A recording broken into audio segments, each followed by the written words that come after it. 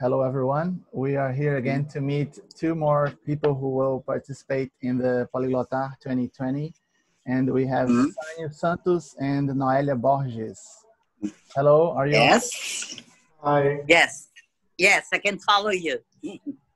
Sanio, where are you from and what do you do for a living? Okay, I'm from Salvador, Bahia, and I'm a teacher at the moment. And I'm also a PhD student. And Noelia? But he intends to be a professor because next year I'll probably be retired, and I hope he can replace me. I'm keeping my room at the university, my office for him. So you are training Sanio to replace you, is that it? Yeah, no, I'm joking. No, I hope he can replace me, you see, because he's my advisee. He finished his master's degree. Now he's doing his doctorate. So when he finishes, I hope he can enter the university, you know, to be a professor.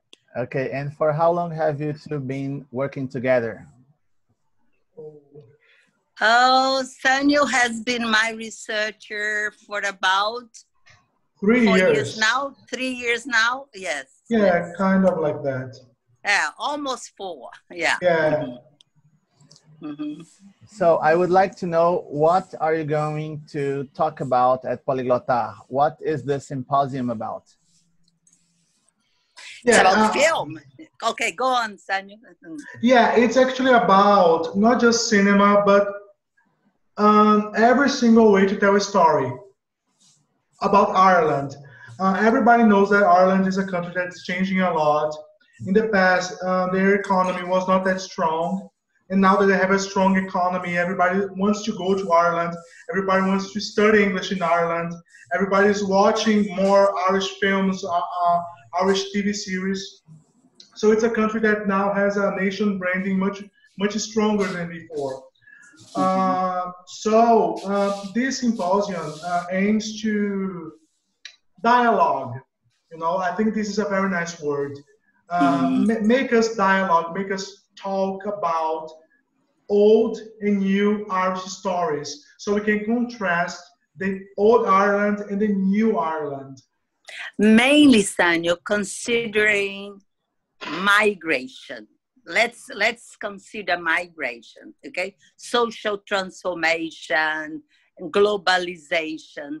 So if you talk about migration, you have to consider the past and the present, because in the past, emigration was very strong because Ireland was poor. Ireland underwent famine. People had to leave the country to look for means to survive. And now it is the other way around. Now people are coming to Ireland. They feel that Ireland is the best place to live because Ireland is living the best time in terms of economy. So it's important for those who are living hard times come to Ireland. Yeah, it does matter.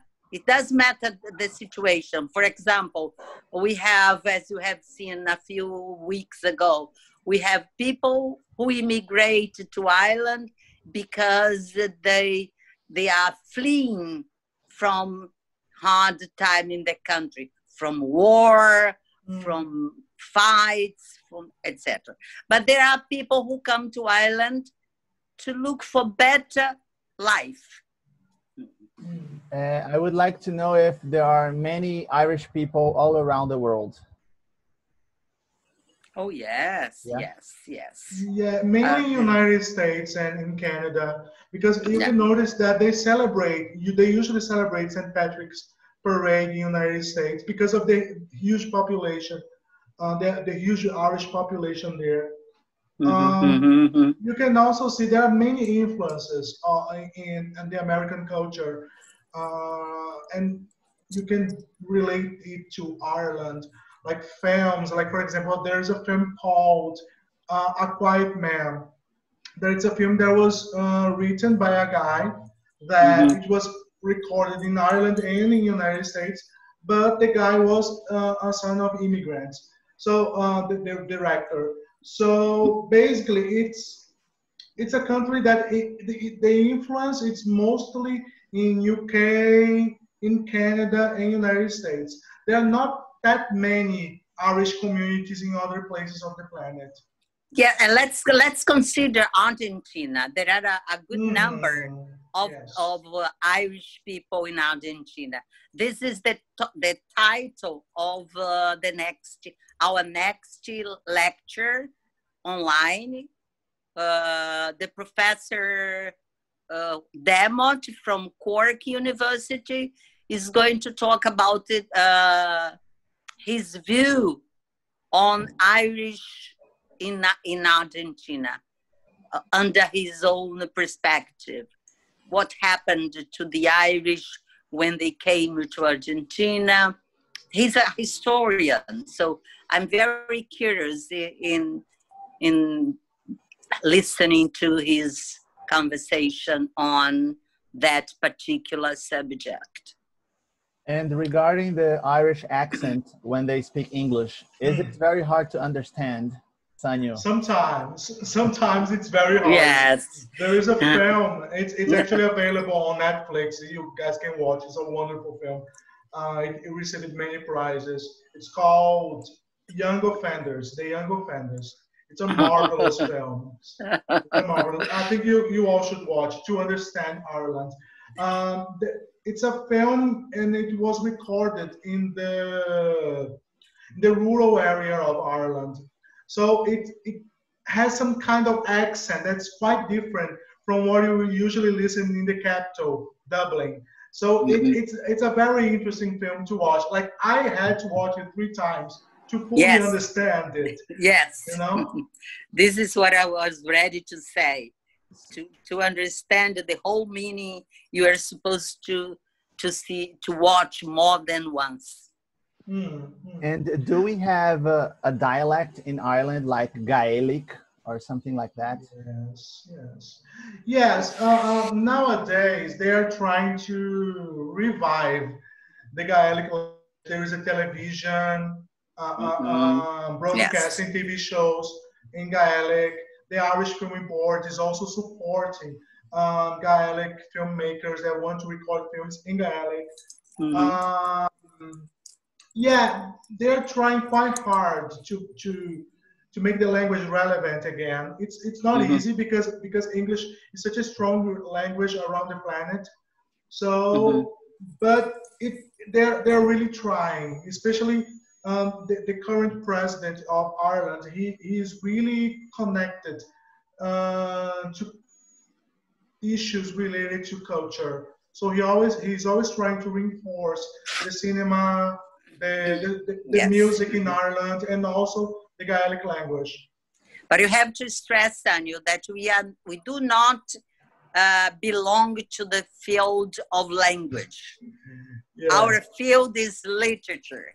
So Yeah. you don't know much about. Yeah. For example, if you consider the play translation written by Brian Friel, you can analyze language, how he deals with language or dialects in his play. But when you read a translation, we are not concerned about language. We are concerned about the subject, which is colonization, how Ireland was colonized by the British. And what should we expect to see being discussed during the symposium on Friday? A lot of variety, a lot of subjects, many different stuff. You're going to hear people talking about Northern Ireland. We are going to hear people talking about cinema. You're going to hear people talking about superheroes. So it's going to be very, very interesting, guys. If you have the opportunity, watch it. The subjects are not very difficult to understand if you do not belong to an academic environment. Um, it's going to be something very impressive because not many people know a lot about Ireland. And when Sanyo, you listen to, the only problem is to be love in the end. in the end, yeah, you may fall in love in the end. That's for sure. It's very interesting, guys. It's a very unique country. Many people think about Ireland as a country that's very similar to UK because geographically they are very close, but it's a totally different culture. As a nation too, they are very different. So please come. You're going to enjoy it quite a lot, and I'm pretty sure you all will fall in love with Ireland. Okay, let's see if there is a question from the audience. Is there anyone who would like to ask a question? Victor or Hello. Hello, Victor. I hope you're not seeing me because I'm very ugly today. But we can see you. That's bad. That's bad. I would like to know something more about something that always interests me in England and the United Kingdom in general, which are the pagan cults that used to be there. I'm sorry, but we're not talking about the United Kingdom. We are talking about Ireland.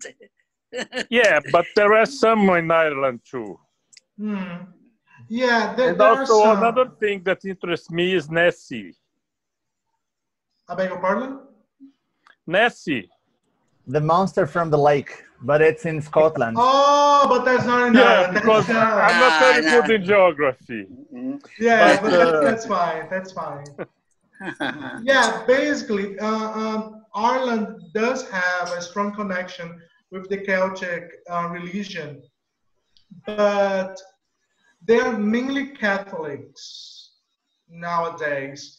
Okay, but there are some influences, you know, and like you can, I think mostly in literature, Noelia can talk about that much better than me for sure. But I think that mostly when it comes to literature, the Celtic influence is mostly related to the fairy tales. There are many fairy tales in Irish literature.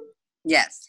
If you consider, for example, W.B. Yeats, at the turn of the century, 19th century to the 20th, W.B.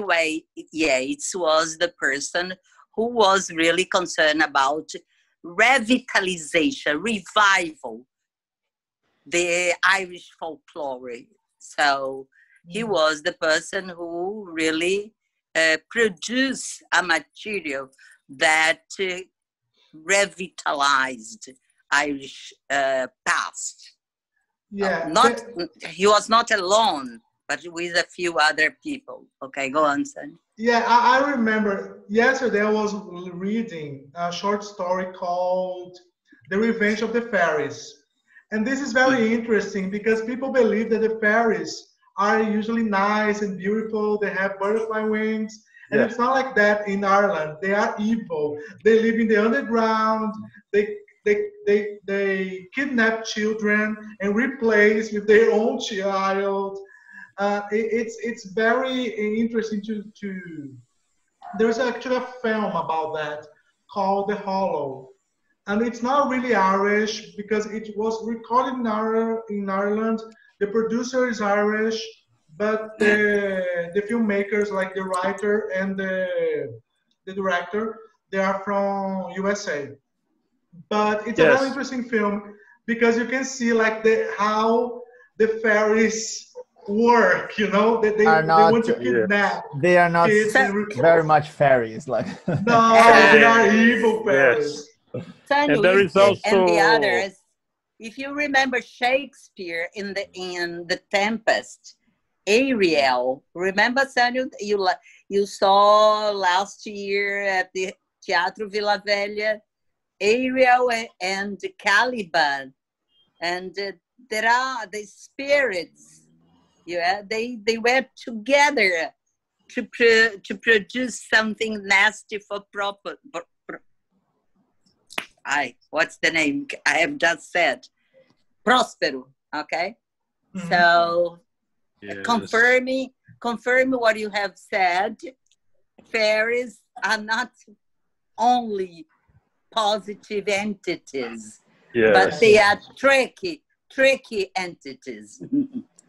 Yes, and I don't remember if it's, I don't really know if it's Irish or not, but I do remember the story of Le Morte d'Arthur.